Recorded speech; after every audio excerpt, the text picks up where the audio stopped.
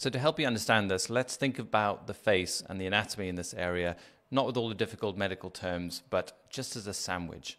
Imagine that you're having a sandwich on your mum's favorite tablecloth. That represents the most precious part of the anatomy, the orbit. We don't want to get ketchup on the precious tablecloth.